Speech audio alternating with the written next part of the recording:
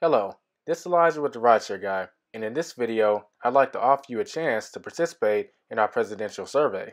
Among the presidential candidates running for president in the US, who do you think would represent drivers the best? You can remain anonymous or be entered to win a $250 Amazon gift card for your participation. It's all up to you. Do you think Trump's done a great job on the economy and would support drivers in a second term?